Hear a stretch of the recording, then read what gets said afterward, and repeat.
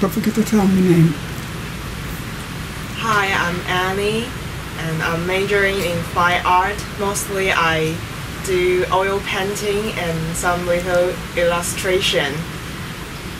And before I know this process about dreams, I feel like I'm numb to myself and to my life. But since I joined this group 3 years ago, I found just through the process I can connect myself better, and I'm more willing to accept my own vulnerable,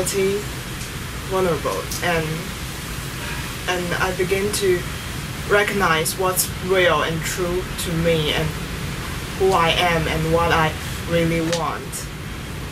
And that not only help myself just connect the deeper part with myself, and also help my art a lot.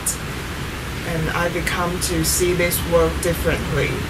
So I'm really glad that I can, through this process, and through dream, I can just know myself and really believe in myself.